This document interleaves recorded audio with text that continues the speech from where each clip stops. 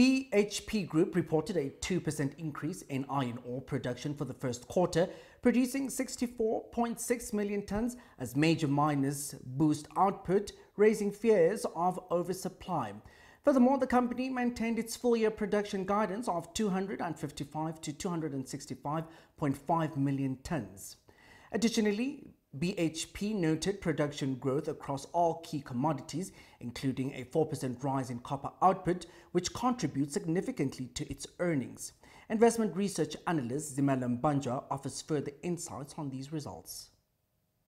So BHP's first quarter production update was positive, with production growth across all of the group's assets on a year-on-year basis.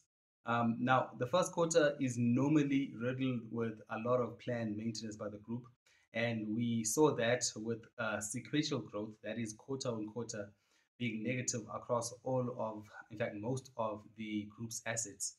Um, from a pricing perspective, copper on a year-on-year basis increased around 17%, which, again, is a testament to why this is the group's sort of like main asset going forward, while the other assets or the other products were somewhat under pressure.